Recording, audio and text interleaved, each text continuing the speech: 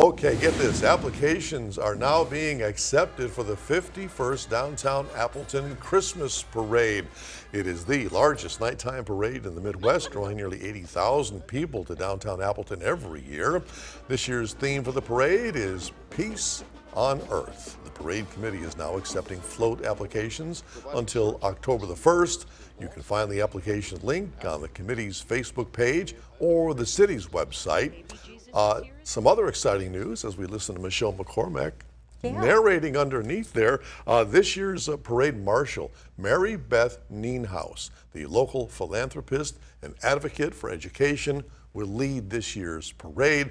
So mark your calendars. The parade steps off Tuesday, November the 22nd. You heard me laughing underneath that video, right? Well, it's a good parade. It's fun. It really is a fun parade.